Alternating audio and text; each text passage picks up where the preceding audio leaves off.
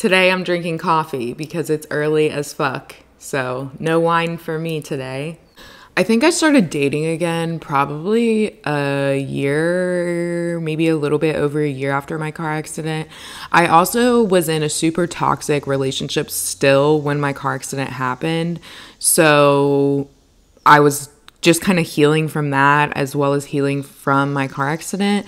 But if I could suggest anything to any kind of wheelchair users, if you are like newly injured, I highly suggest waiting until you get to a certain amount of independence before you do start dating, just because I feel like you don't want to be having accidents and going through the motions of the beginning stages of your injury with a new person, because honestly, it'll probably scare them off into thinking that that's what your life's going to be like moving forward when it's clearly not. You're in the first year of your injury.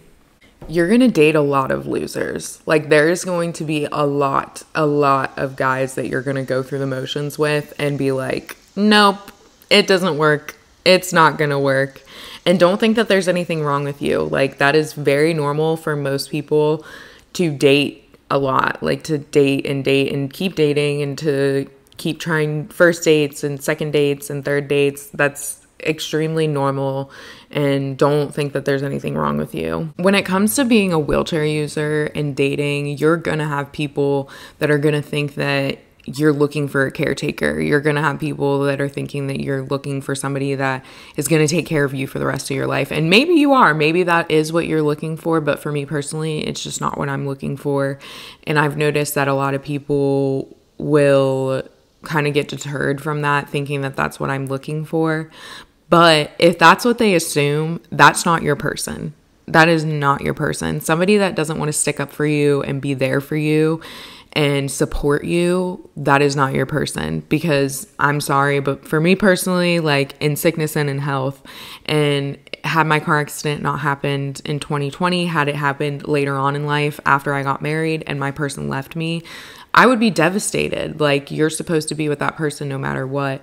And so that's the way that I see it. So I have encountered guys that have made my disability a problem and have said that my disability wasn't a problem. We first started dating and then it became a problem. And to be honest with you, those people just aren't for me. And it sucks. And it's definitely disappointed me in the past with one person specifically. It was extremely disappointing, but it's not, that person's just not meant for you. And I promise you, there are people out there that are meant for you and that are willing to wait for, because settling with somebody that's half-assed like that is not worth your time. Dating is really awkward in a wheelchair because obviously it brings like all new questions to the table. If a guy is like asking you about sex right off rip, by the way, just move on. Like, if you're not already, just move on, because that is not a question that they should be asking you within the first conversation of talking to you. If they're asking that to you while you're still talking on the dating app, swerve. You need to go to the next one, because that is a waste of time. I always give bonus points to guys if they can find a wheelchair accessible date. That's always a plus. That's always a bonus if you can do that. If a guy goes out of his way to find somewhere that is wheelchair accessible, that is a big green flag to me. And yeah, you're gonna have guys that aren't gonna understand your disability. You're gonna have guys that like are not gonna understand the fact that you cannot stand up and you cannot walk and you cannot do certain things, and that's okay. Don't let their stupidity and their misinformation upset you or feel like you're different or feel like you're unworthy or unlovable, because your disability has nothing to do with the love that you can give and the love that you're able to receive. So don't let anybody make you feel indifferent for having a disability while dating. A lot of people in my life definitely commended me for dating again after everything that I had been through. It was kind of a shock to people, like why I would want to date after everything I've been through.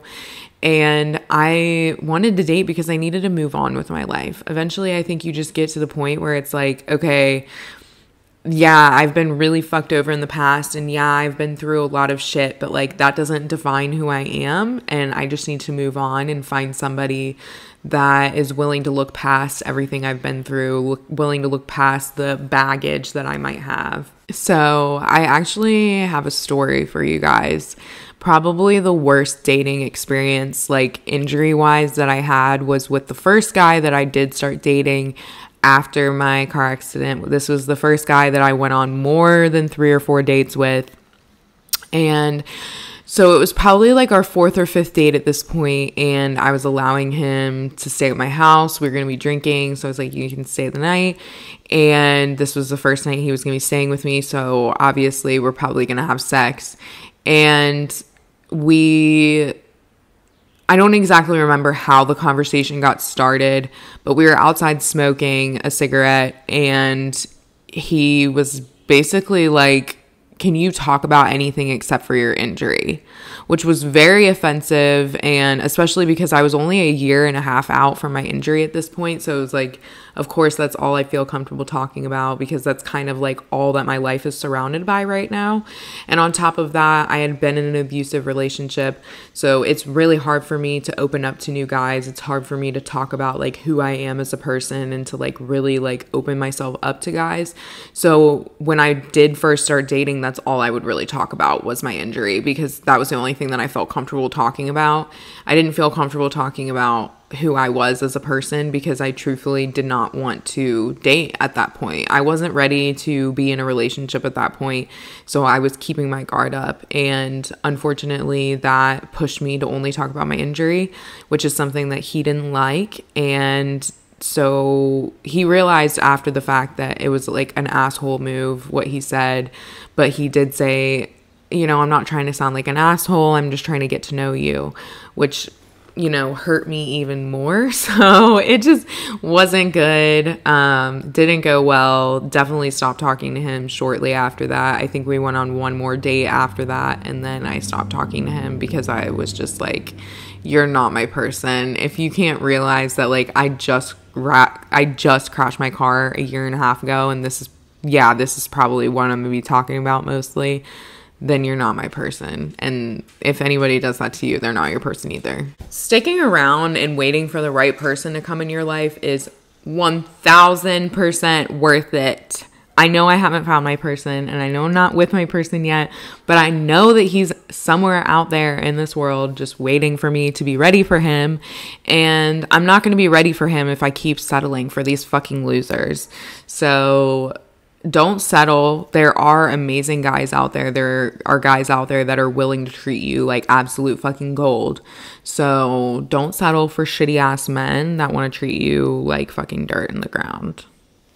You're going to have to date somebody that is like willing to grow with you, because your disability is going to change over time. You at 1.5 years injured is going to be completely different than you at 5 years injured, which is going to be completely different from 10 years injured and 20 years injured, and so on and so forth. Like, you're going to be completely different versions of yourself, not just because you're growing older as a person and everybody changes with time, but your disability is going to change with time. So that's something that you have to prepare yourself for on your own, so that you can prepare your partner for that and the right person. And the right person will be able to handle anything that's going to entail with that. When it comes to safety, I know this sounds really fucking stupid, but I think that God has put me enough in my life, put me through enough. I don't have like any fears of being like abducted or anything like that, of being taken advantage of. I know that's kind of silly to say because I am a wheelchair user, but I truthfully believe that I've been through a lot in this lifetime, and I don't think that God has that in my plan. I know that sounds crazy, but I just don't feel like that's something I've never been afraid of it. I've never been afraid of that. Even before I was injured, I was never afraid of that, because I've always been a very strong, resilient person, and I've always held my own. So I feel like that's just not in God's plan for me. I don't know how else to explain it. But when it comes to safety, if I was to be a little bit more precautious, I definitely think that I would... Actually, never mind, guys. I have been safe, okay? I typically do not go on a first date, like, unless it's in a public place. That's always my rule. Like, first date always has to be like at Starbucks or at a restaurant or something of the sort. And then I always have my location shared with at least 3 of my friends. So 3 of my friends always have my location shared. And I always tell at least 2 of my friends that I'm going on a date, when I'm going on a date, where we're going, and who I'm going on a date with. I always do that with 2 of my friends. I always am very informative because that is safety. So I take everything I just said back. I am safe. But I still don't think that that's in God's plan for me. I think that's going to be it for this video, guys. Thank you for watching. I love you guys. I hope you guys have a great day, night, whenever you're watching this. Bye.